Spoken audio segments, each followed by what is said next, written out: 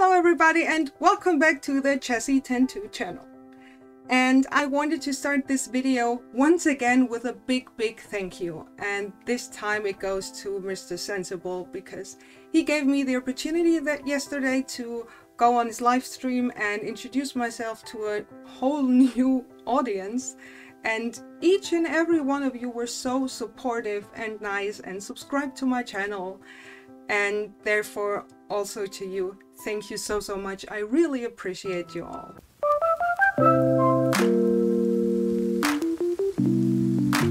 And on that note, I thought we could watch a video together. I found a channel called Multi-Tom-Tom. I will just call him Tom in this video.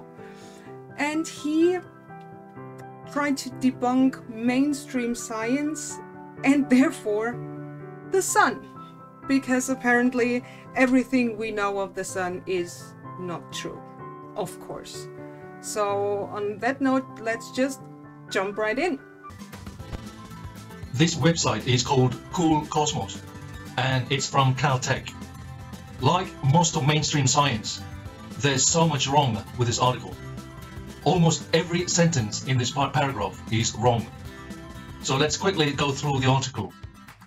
The sun is a star. Wrong. What? I mean, I guess that's new. Tell me more. Our sun is unique. Nothing else has the same properties as our sun. Stars, on the other hand, are really tiny compared to the sun.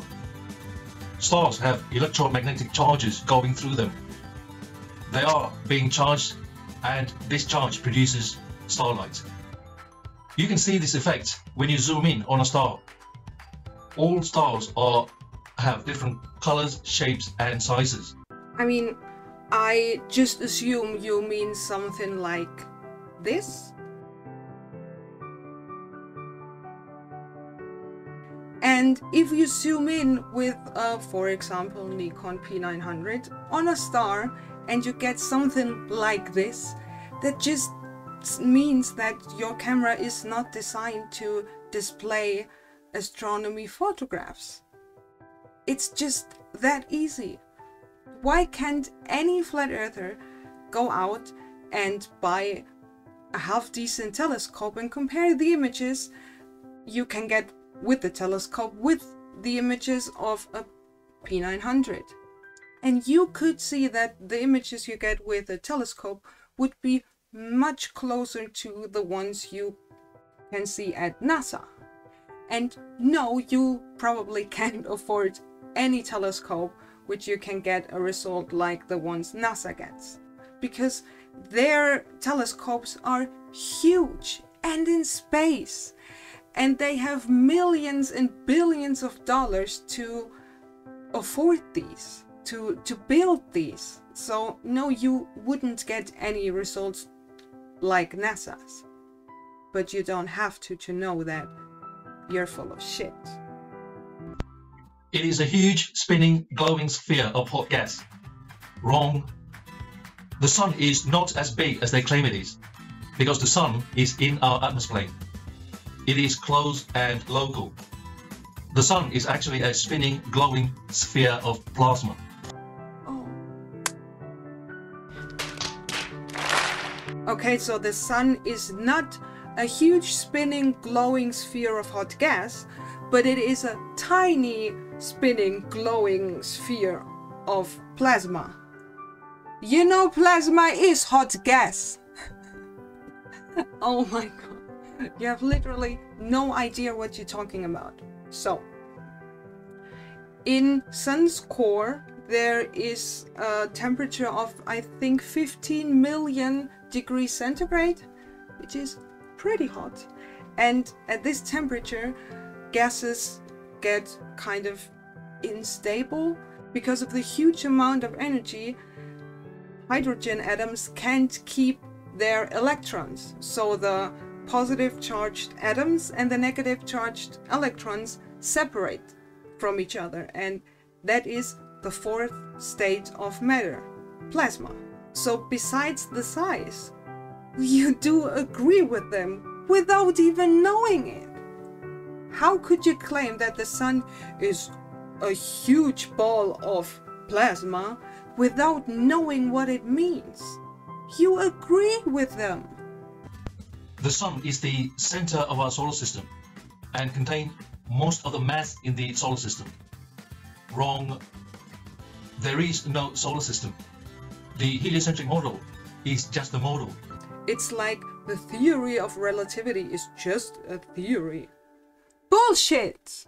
The rest of his statement is basically the same as every flat earther says, like the Earth is in a closed system, everything is within the firmament and all of this crap, but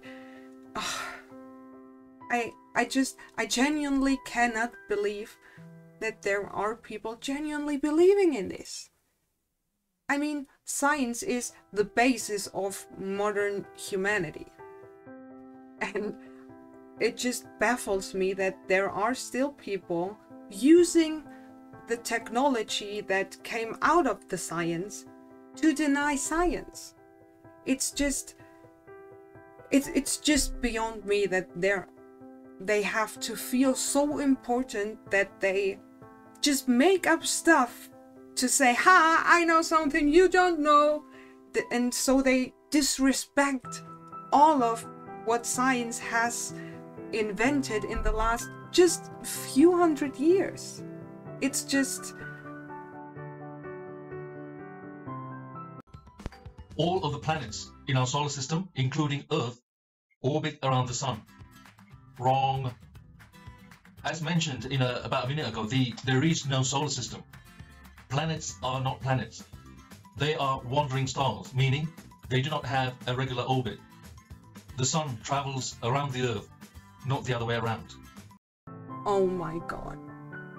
There is so much wrong in this little bit. I mean, planets are wandering stars without a regular orbit. What? Go and buy the telescope and go out and watch some planets. You can see without even knowing much about astronomy that their orbit is regular because they come again and again and again as predicted by the heliocentric model of the solar system. Okay, if you really think you have a point besides, oh, they're all wrong and I'm right, then let me ask you this question. The question that every debunker ever has asked every flat earther ever. Where is your model that can explain phenomena like sunrise and sunset, seasons, solar and lunar eclipses, the Coriolis effect? Where's the model? The one model that can explain all of them. A model that can predict into the future. Just that. Then we can talk. Then you could actually have a point. Until then, why are you making videos without having a point? The sun itself is not hot. Now I will explain how the sun generates heat. The sun produces electromagnetic radiation. The sun rays are in fact this radiation. On Earth, we have a thinner atmosphere at height, at elevation, containing less denser gases such as the noble gases. At ground level, we have much denser gases such as nitrogen, oxygen, carbon dioxide, etc., etc., etc. So the sun charges the ions in these dense gases, and the electrical charge from the sun generates heat. This is the major reason that the temperature is much colder at height.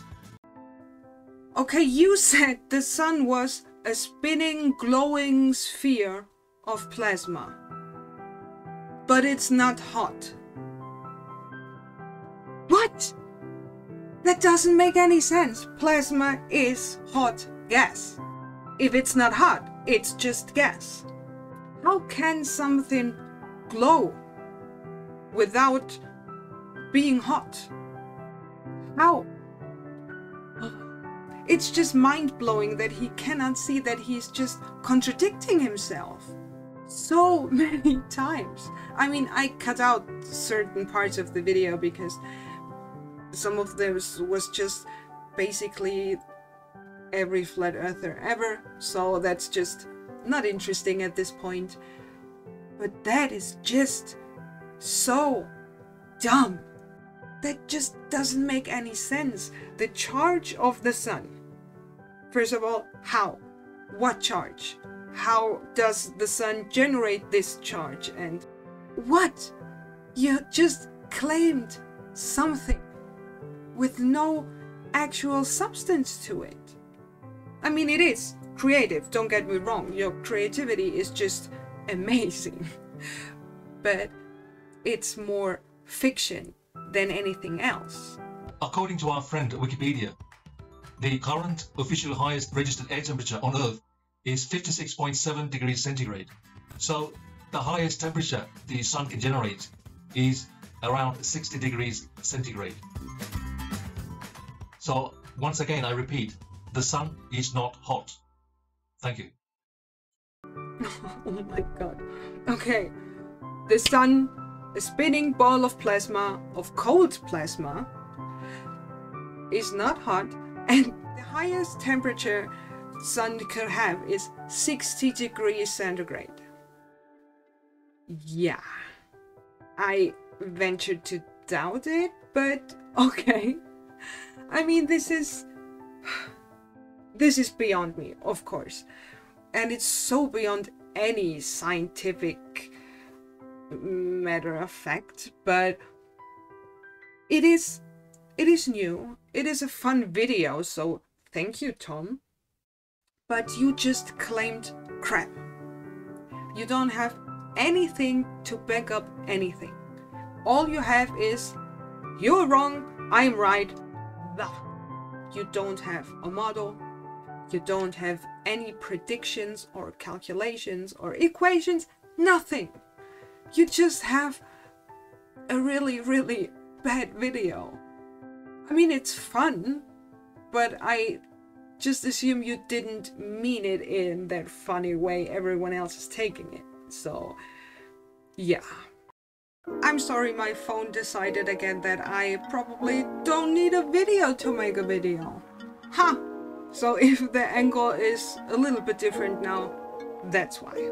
And let me know down in the comments, what did you think about this video, the sun is actually cold plasma thing? And leave a like and subscribe, and I will catch you in the next one. Bye!